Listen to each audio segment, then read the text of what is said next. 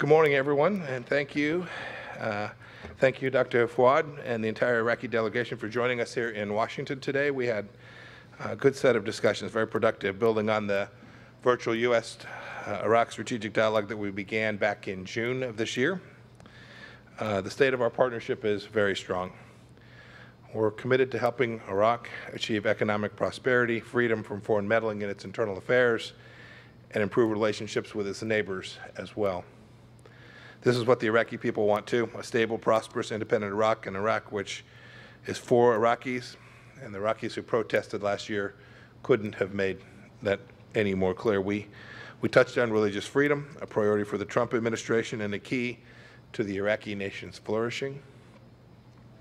As Iraq moves forward from the ISIS persecution and genocide, the U.S. is helping the most vulnerable, including Christians, Yazidis, and Shabak, recover. We devoted almost $500 million to help restore these communities. Yet there's still work to do. Armed groups not under the full control of Prime Minister have impeded our progress. Those groups need to be replaced by local police as soon as possible. I assured Dr. Fuad that we could help and that we would help. Our contributions come in addition to other humanitarian assistance which we've provided to Iraq. And it's only fitting that today, World Humanitarian Day, that I can announce that the USAID will provide an additional $204 million for life-saving food, safe drinking water, and health care for the Iraqi people. We're proud, too, of the private investments that are being made. We look forward to the day when Iraq won't need assistance, government assistance, and will be fully supported by foreign investment in their own great work that the Iraqi people do. We want an Iraq that's corruption-free, prosperous, and fully integrated into the global economy. I urged Baghdad to clinch a budget deal with the Kurdistan regional government. We also had good discussion on Iraq's energy sector, a major driver of economic activity in Iraq. We anticipate announcements on energy deals between U.S. companies and Iraqi government shortly. In our political dialogue, I emphasized the importance of the rule of law, functioning government, and regular electoral processes. The United States supports the Iraqi government as it prepares for early parliamentary elections. We're discussing ways to provide substantial support to the UN assistance mission for Iraq for just that purpose. We talked, too, about how the United States and Iraq can work together to make Iraq more safe and stable. The United States is committed to supporting Iraq's security forces, including through the NATO mission and the global coalition to defeat ISIS, to curb the power of militias that have for far too long terrorized the Iraqi people and undermined Iraq's national sovereignty. We can see a future when American tourists visit Iraq historical sites, when our military men and women attend each other's military staff colleges. And towards these ends, we discussed how the United States could help preserve Iraq's rich cultural heritage and religious diversity and support education in Iraq as well. We share not only goals and sacrifices with our Iraqi friends, but also a vision and hope. These ideals are the foundation for a thriving, steady partnership, which is making good progress. Thank you, Dr. Fuad. The floor is yours. Shukran Jazil. Thank you very much. Thank you very much, Your Excellency, Mr. Secretary, and thank you very much for the great reception. Today, we launched the second round of the strategic dialogue between the delegations of the Iraqi government and the U.S. government. And we had a good and important meeting with His Excellency, the Secretary, and we talked during the meeting about a series of issues that concern the situation of Iraq and the bilateral relations and the political situation in general and the regional situation, in addition to issues pertaining to the economic ties and how to combat COVID. And in the strategic dialogue that started today, there are some axes about these issues, and there has been a reaffirmation on the joint work on the different fields. The United States of America and Iraq, we are both in the same trench in fighting ISIS. and we are still in the same trench. And we will work together to defeat the terrorist elements and the terrorist factions and the armed terrorist groups in Iraq. And we reaffirmed that we will work continuously on this field, which is combating terrorism.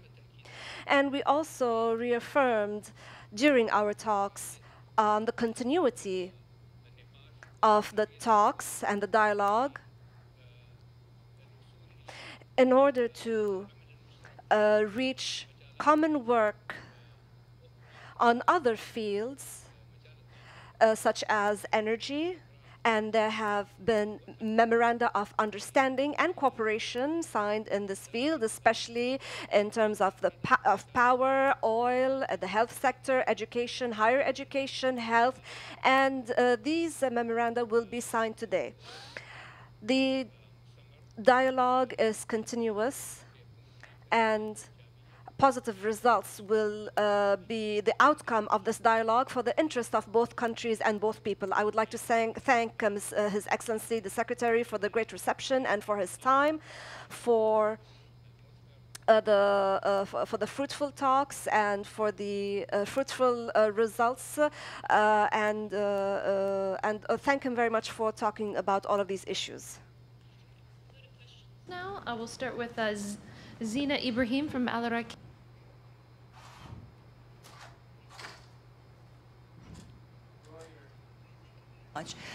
You discussed in the first strategical dialogue that there will be a reduction of U.S. forces in Iraq. Is there a timetable and is there specific numbers? Your Excellency, is there any memoranda of understanding that could be signed today pertaining the excavation in Nasiriyah? So we don't have any announcements to make with respect to numbers, but I would urge everyone, as we've gone through the strategic dialogue, not to focus on that. The real focus is on the joint efforts that we're making along every dimension, whether that's economic efforts, humanitarian assistance efforts, security assistance, all of those things. We continue to understand that the Iraqi people need that. The Iraqi people's sovereignty depends on a continued American commitment to support them and provide that assistance to them. We're determined to do that. Regarding the signing of a memorandum of understanding or an agreement with Chevron, I believe that it will be signed today, yes. Carol Morello, Washington Post. Carol, there's a microphone right behind you. Thank you. Mr. Secretary, when will you be going to New York to begin the process of triggering snapback sanctions against Iran? And can you explain how you intend to enforce them without full Security Council backing? They seem to have given every signal that they are simply going to ignore them. And so what are you going to do to make it happen? And Mr. Foreign Minister, do you agree with the United States on the need for snapback sanctions against Iran, and how will that impact Iraq? Thank you. So, Carol, I don't have any announcement on timing on when we're going to do. The President's made clear we're going to do that soon, and we will. Second, these will be fully valid, enforceable UN Security Council resolution. We have every expectation that they'll be enforced just like every other UN Security Council resolution that is in place. You have to remember, 2231 isn't a U.S. document. It is a UN Security Council document. It has a set of provisions, it has a set of rights and obligations, and we will be in full compliance with that.